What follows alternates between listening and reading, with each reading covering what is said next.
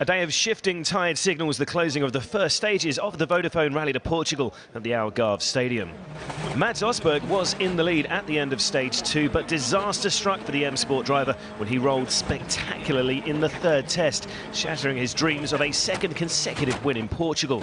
Both driver and co-driver were unhurt, while Osberg cites communication problems as the reason for the crash.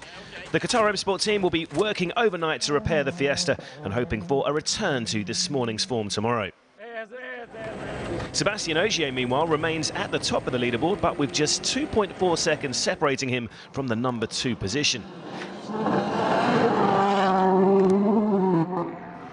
And in that number 2 spot is Dani Sordo, who's crept up the ranks from 4th over the course of the day. A really strong drive from the Spaniard.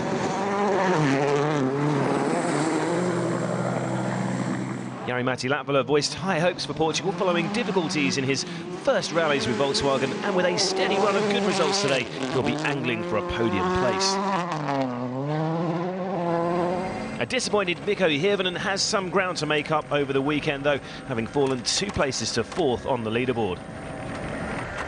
So with one short super special stage in Lisbon to go, let's take a look at that leaderboard and its movers and shakers on the gravelly avenues of the Algarve.